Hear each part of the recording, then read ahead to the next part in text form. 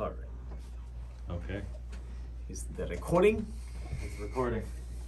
Easy recording. All right. Make sure my phone's on silent. I need to look more fancy like that. He's been wearing those headphones at home.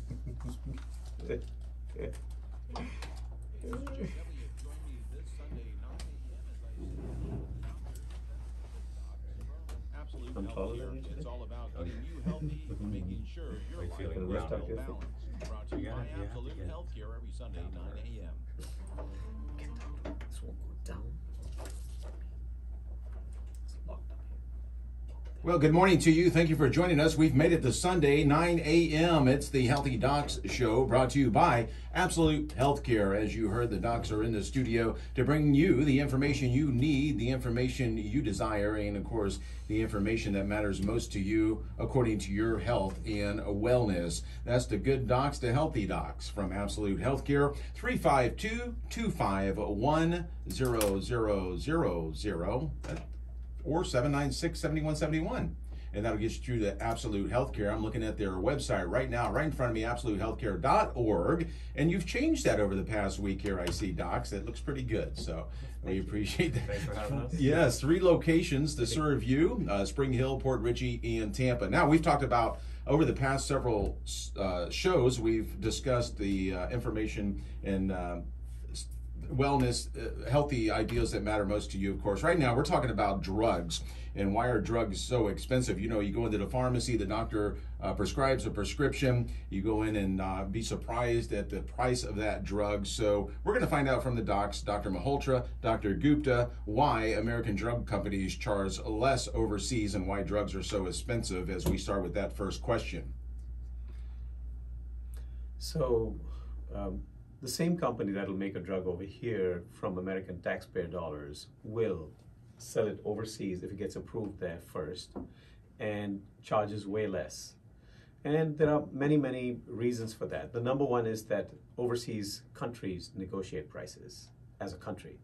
So before a drug company can enter and say, hey, this is what we want to bring to the market, they want to make sure that the drug is worth it. The price to benefit ratio makes sense for populations. In the US, unfortunately, we do not have any such common negotiating power. Hopefully we'll get it, because I think President Trump was trying to do it. Now President Biden's onto it. Hopefully, whosoever gets that ball rolling will make out very big for the population. Second is we have lawsuits over here. These lawsuits can increase the cost of reserves for legal costs in the future. And you'll see many class action lawsuits that'll come up. And also, you know, I think they have, isn't there a high cost to hiring all these good-looking drug reps? Yeah. And the meals to doctors. And in the past, there used to be an abuse of that there used to be doctors being taken to parties, to shows, to travels, etc. Thankfully, that has all stopped so that actually the consumer can get more benefit. But even in the US, there are so many lobbies by the pharmaceutical companies, the pharmaceutical industry. There is something called a pharmacy benefits manager who takes so much out of the pharmacy even. I have a friend who's a pharmacist, and I told him that I can give Crestor out of my office for less than $10 for 3 months, whereas Walmart is selling it for $600 to my patient. And this actually happened. It's a real story. The patient went to Walmart, paid $600 some for a 3-month supply of Crestor, and he came back and said, "Doctor, I bought it this one time, but I won't be able to afford it for the future." I said, "How much do you pay?" He said, "I paid $600 and some for this 3-month supply." I said, "Go back and see if they can return it." He had come straight from the pharmacy. The pharmacy said, "No, we can't take it back." Right. I can understand that. But to charge and not tell the patient that they can look up something like GoodRx or something to decrease the cost. And then what happens is that these pharmacies are bound by certain laws that unless you tell them or ask them that, hey, tell me how can I buy this cheaper, they won't even offer it to you. Some of them are bound by contracts by their employers that they can't offer to help the patient. Even though the pharmacist himself or herself as a professional wants to help the patient and feels terrible about charging all that money, they are bound contractually not to be able to help the patient with a lower cost. So multiple factors, the middlemen, the legal aspects, the non-negotiation of the government increase the cost astronomically in the U.S. Let's take a step back real quick. American drugs and these companies charge less overseas. Is that the case with the other countries that charge Americans less as well? Because I understand, and what I heard is that most of our pharmaceuticals are manufactured overseas, either from China, maybe Canada now or whatever. But why is that? And why aren't we manufacturing them all here in America? Just like most of our manufacturing has gone to China, the cost of manufacturing is what people are looking at. And if they can create the same standards that are FDA approved overseas, they will get it done overseas as opposed to over here. And I can understand that from a business standpoint. Right. But to come back and charge the Americans who actually funded the research, the development of the new drug way more than you're going to charge overseas, Right. seems unfair. It does. And this is such an important topic. That's why we're discussing it today on the Healthy Docs Show, brought to you by Absolute Healthcare. That's Dr. Malhotra, otherwise known as Dr. G. And of course, Dr. Gupta is going to be weighing in here as well as we discuss drugs and why they're so expensive.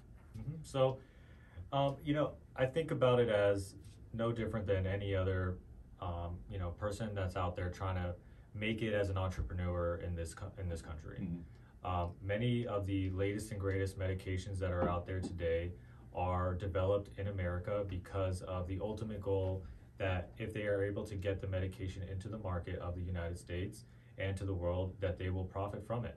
Just as any entrepreneur that wants to create their own product and get it into the market could eventually make it on their own. And I certainly don't think that there's no place for these companies to make these medications and make a profit from it. But it does come down to when these medicines become so unaffordable and they're still considered the standard of care when there's no alternative option, that's when it really becomes a frustrating process for a doctor to say, what are my other options? If it's something that just has to do with the convenience of a medication over another medicine, that maybe you only have to take it once a day or once a month or twice a year versus the older medicines you have to take 2 or 3 times every single day, then that convenience can be something that a patient can make the decision if they'd like to pay extra for the convenience versus taking it more often. And those are sort of the situations where it's easier to address with a person. But when it comes down to there's a medicines like when we were talking last week about diabetes, that there's no alternative option or generic available, that's when it really gets you into this situation where you're stuck. You feel stuck.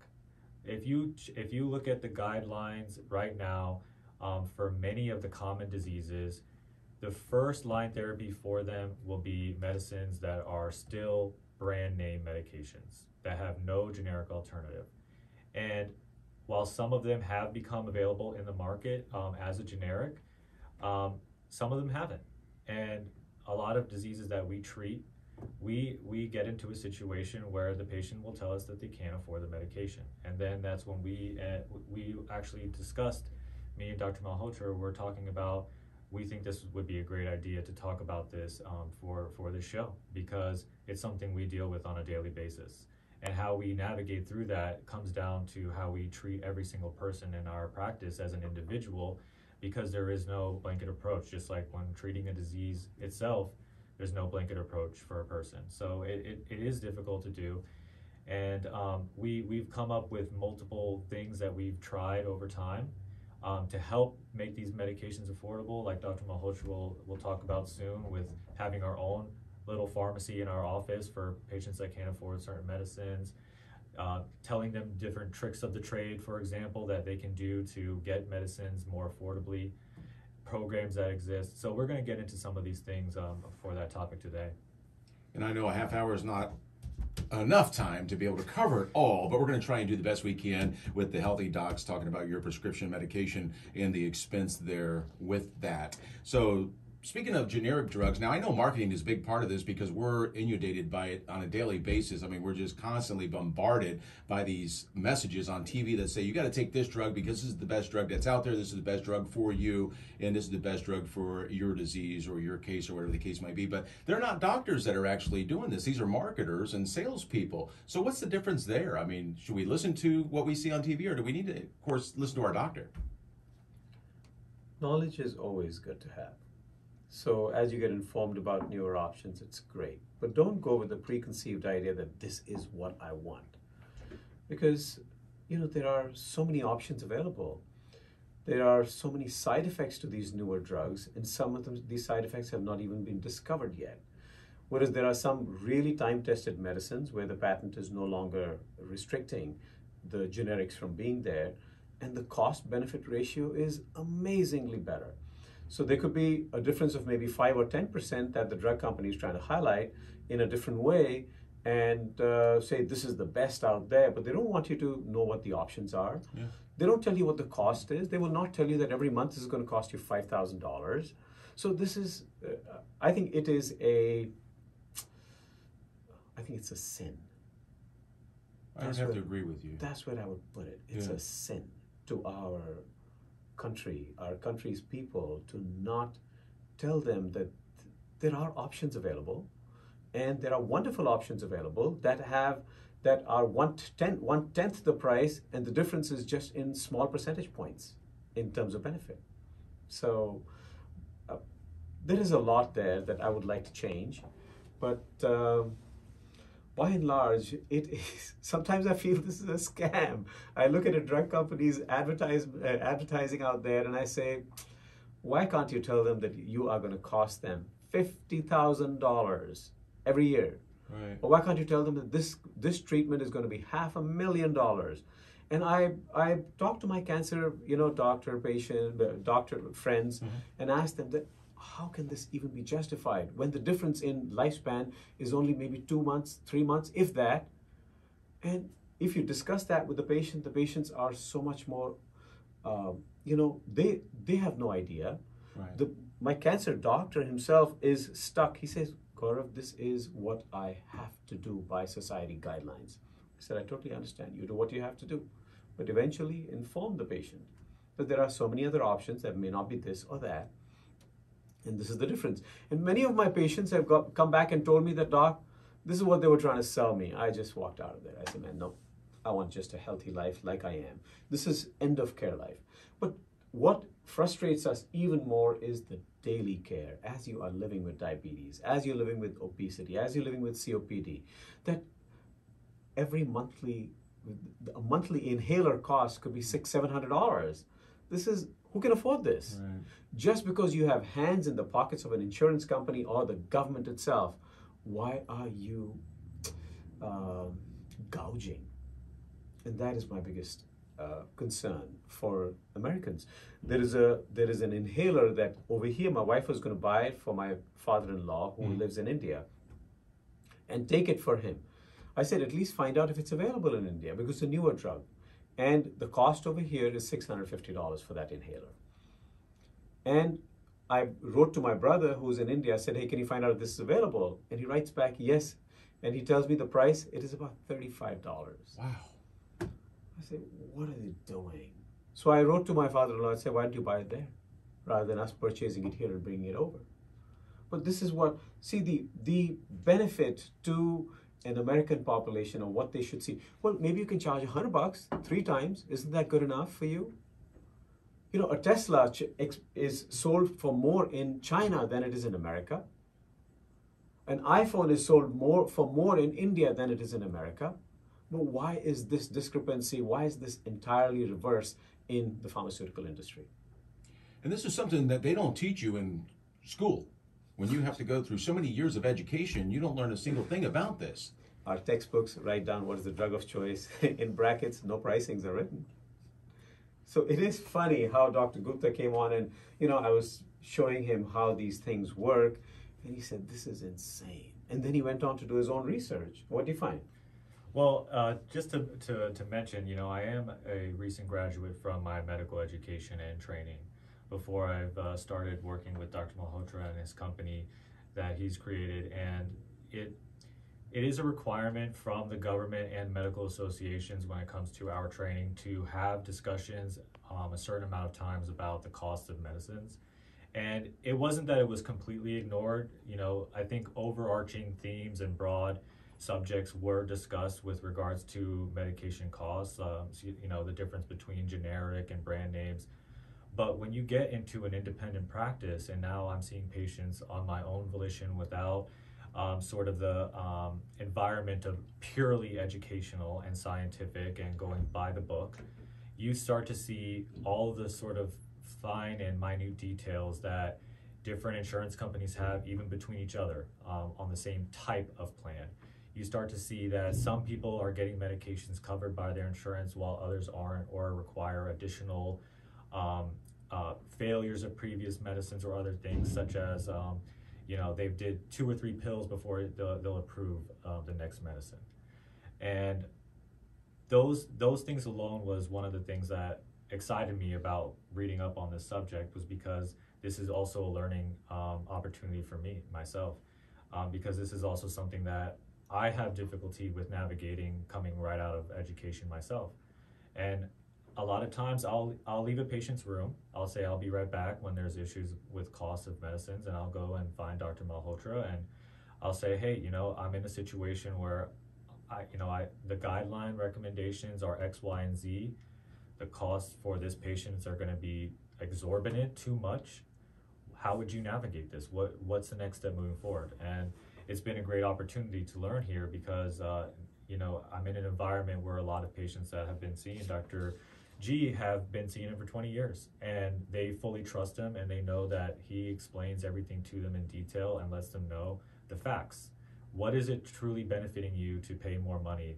And if you have a mild disease, you may not need the latest and greatest medication that's meant for truly severe diseases that have failed, some of these simpler medicines that are older, cheaper, and generic.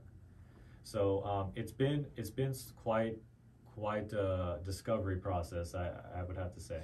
And there are so many times we're taking people off of their medicines because they don't even need them.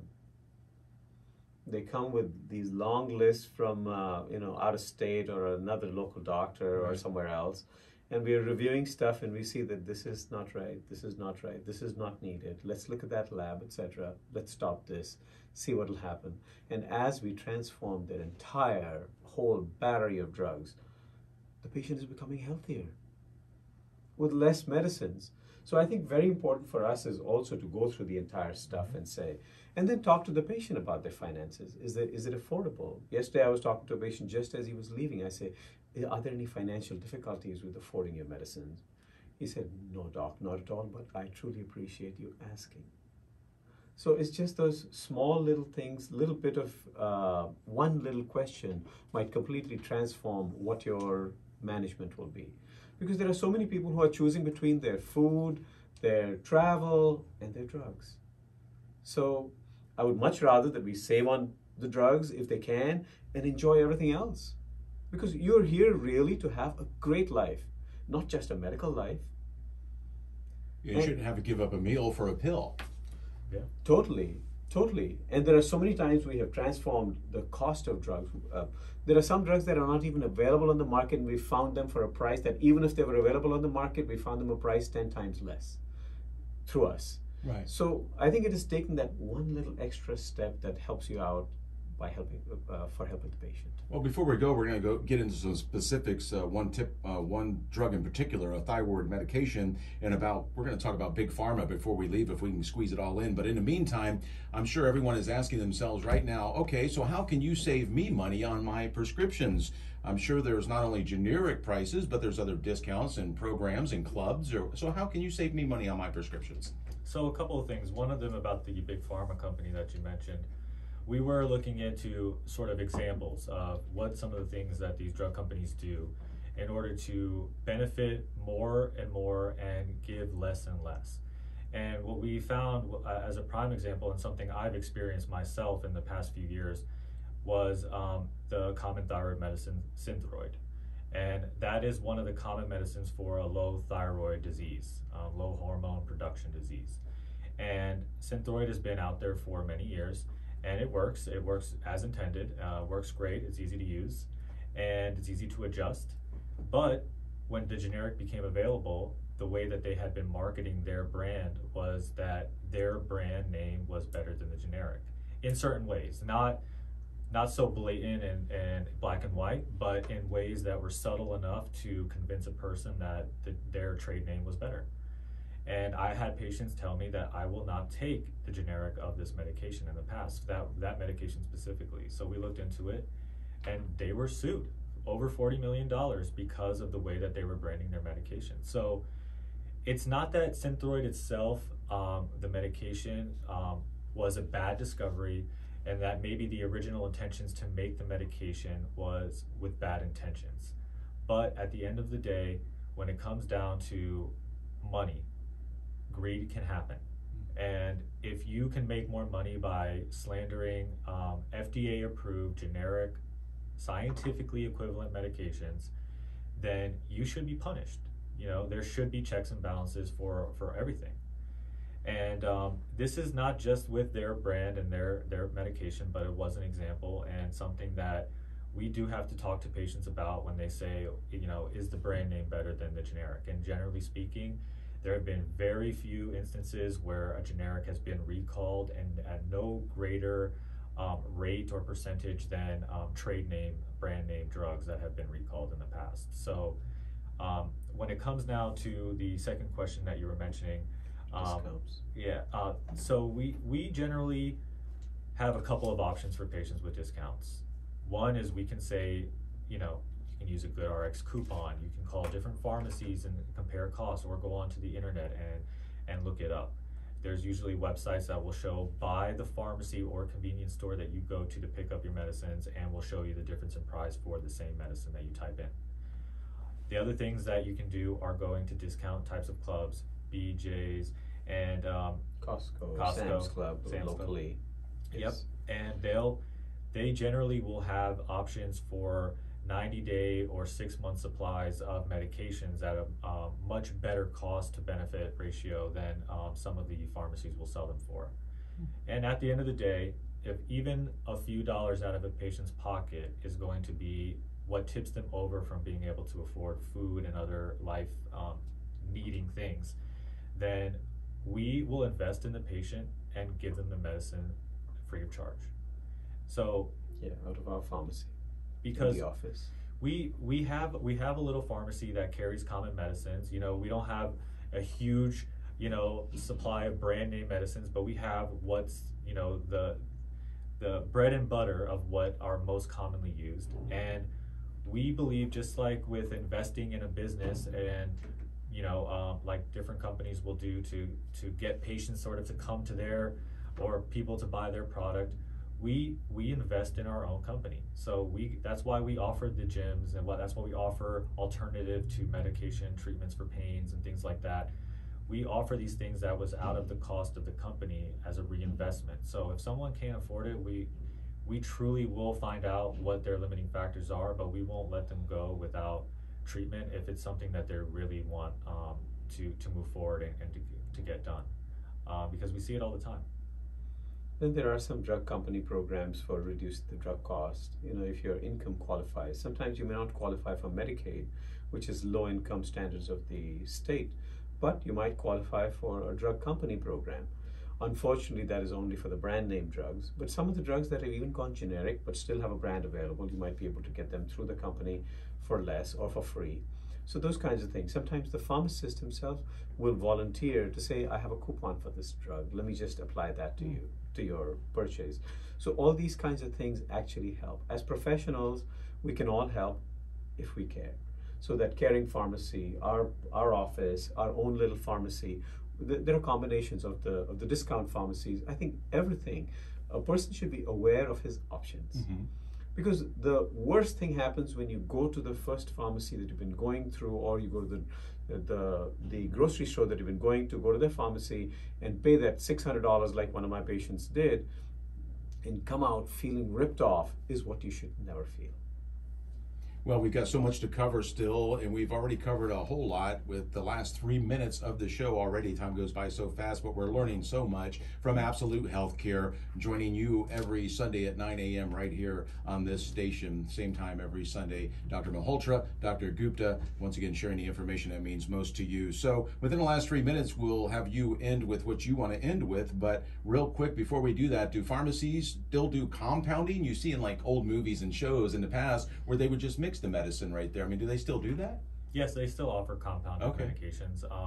Generally, they do cost more money than Okay. the single agent, because the benefit of a compound is so that I can maybe take one Convenience. tablet instead of 3 different tablets and still get the same benefit. Now, for the most part, when it comes to, like I was already mentioning, convenience versus what sort of effort you're willing to put in that's free of charge, for example, then yes, if you'd like to pay the extra cost to have a compound medicine, if it would make your life more convenient and you can be on the go more often without having to remember stuff, sure, pay for it. But if it's something that it's just too much extra money to in your budget, then let us know. One of the things that patients sometimes do that we're also guilty of not sometimes asking about finances. I've done that before where I didn't even ask. Yeah. And you reflect on how you treat patients yourself. And they won't tell you either.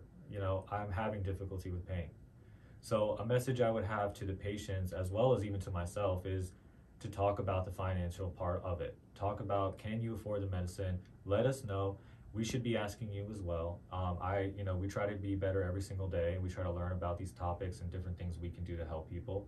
But if we didn't bring it up, talk to us about it. Let us know, hey, this is a difficulty in my budget. Is there another option? Is there something I can do differently to get the same benefit? And we'll go through it with you. I'll spend whatever amount of time is necessary, because we at our practice, we don't get paid by the number of people we see. We get paid by making people healthy. So I'll take that time and we'll come to a reasonable conclusion. And sometimes sacrifices have to be made, but it's made together where we're both aware of that situation and trying to get each other to be happy. That's what we want the patient to be, is feeling happy, feeling like they're being treated truly and cared for, like Dr. G was already mentioning. So, Dr. Mahaltra, last words? It's your money, and you must care that how you spend it and what value you get out of it. And if you come to us, we will try our best to professionally assist you in multiple ways. Don't give up quality of life just because your medications are too expensive. Make an appointment with the Absolute Healthcare team and ask them all those questions there in the office. They'll take the time with you. That's what they do as healthy docs in our community. 3 locations to serve you: Spring Hill, Port Richey, and of course Tampa. They're standing by to take your appointment. Call now, 352-251-0000. Check them out online, absolutehealthcare.org. And tune in next week. We'll be back here same time, same station for the Healthy Docs Show, brought to you by Absolute Healthcare. If you do have a topic that you'd like the docs to discuss, please contact their office and pass that along so we can share it with you. God bless you. Thank you so much, doctors. We'll see you next week. Thanks. Thank Take care. you. Awesome. That was good. Sweet. Man, it's so much, though. It goes so fast. It does, especially like when it When you really. said it's 3 minutes left, I said I can't I believe know. this. Yeah. I can't believe this. Because these are issues that I have personally been You dealing said with emotional issues. every day. Yeah. Yeah, you say, man. how Just can it going be- through the diabetes talk last week when I was doing the research, it just my own mother and my girlfriend were sitting on the couch when I was doing some reading, Yeah, and they were like, "Why do you look upset?" They told me that. really. They said, "Why do you look frustrated right now?" Because I was like, "This is insane. Yes. There It aren't is even insane. anything affordable." It is insane. Yes. See, the highest costs come from pharmaceutical companies and hospitals. Yeah, you're paying for all that marketing and sales and Yes. yeah, and all these little gimmicks they give you, with the name brand pens and pads, and I mean, just it's crazy. Thankfully, most of that has come to an end.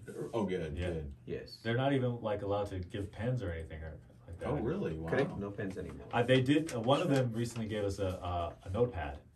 Oh, really? The nasal spray Okay. came with what are those little notepads called? Like a Post-it note Yeah, type of Okay. thing. I was like, I've been using it too. Okay. It's convenient. So, anyways. Thank you, John. Yeah, well, thank you. I mean, that's something that we can almost expand on in the future. So, Dr. G, Yeah, but you're going to be gone for 2 weeks for vacation.